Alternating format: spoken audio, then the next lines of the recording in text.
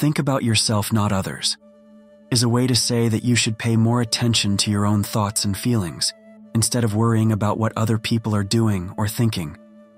It means you should focus on making yourself better, achieving your own goals, and taking care of your mind and emotions.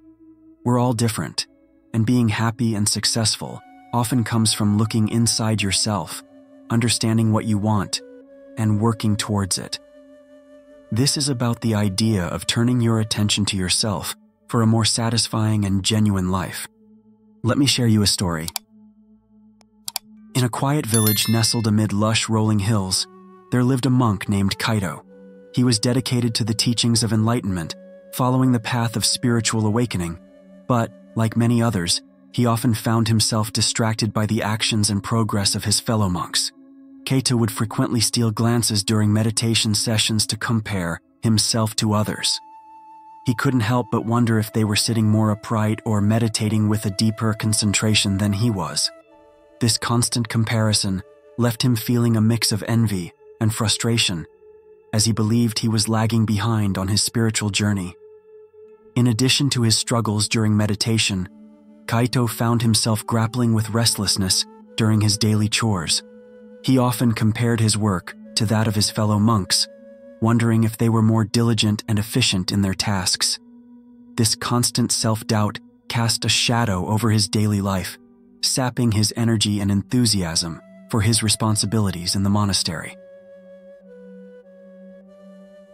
One day, after a particularly challenging meditation session, Kaito decided to seek guidance from an elderly monk named Master Zenro. Zenro was known for his wisdom and compassion, having spent a lifetime on his own spiritual quest. Kaito approached Master Zenro, bowing respectfully, and shared his struggles. Zenro, with a serene smile, patted Kaito's shoulder and spoke gently. "Dear friend, your struggles are shared by many. Each of us faces unique challenges on our path to enlightenment. Remember, every journey unfolds at its own pace, and comparing yourself to others only hinders your progress." Master Zenro continued by sharing a tale with Kaito. In a distant forest, there were a myriad of beautiful flowers, each possessing its own unique beauty and fragrance.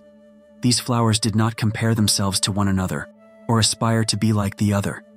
They simply bloomed according to their own nature, adding to the beauty of the forest. Master Zenro looked deep into Kaito's eyes and said, "Just like those flowers, each individual has their own strengths and weaknesses, unique qualities and virtues. Your journey is personal, and the key is to nurture your own inner garden rather than worrying about others' progress." Master Zenro's voice carried the weight of age and wisdom as he continued.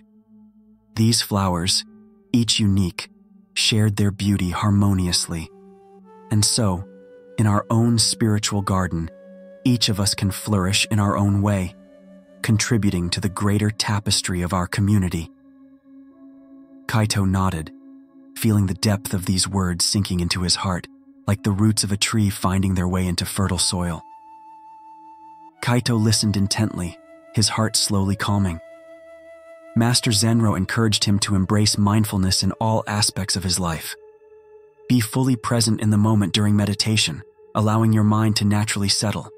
When you perform daily tasks, do them with attention and care. In this way, you will find a profound sense of contentment and peace, free from the burdens of comparison. Days turned into weeks, and weeks into months. Kaito took Master Zenro's advice to heart. He practiced mindfulness diligently, focusing on his own journey without concern for others' progress. Gradually, he began to experience a deep sense of tranquility and self-acceptance.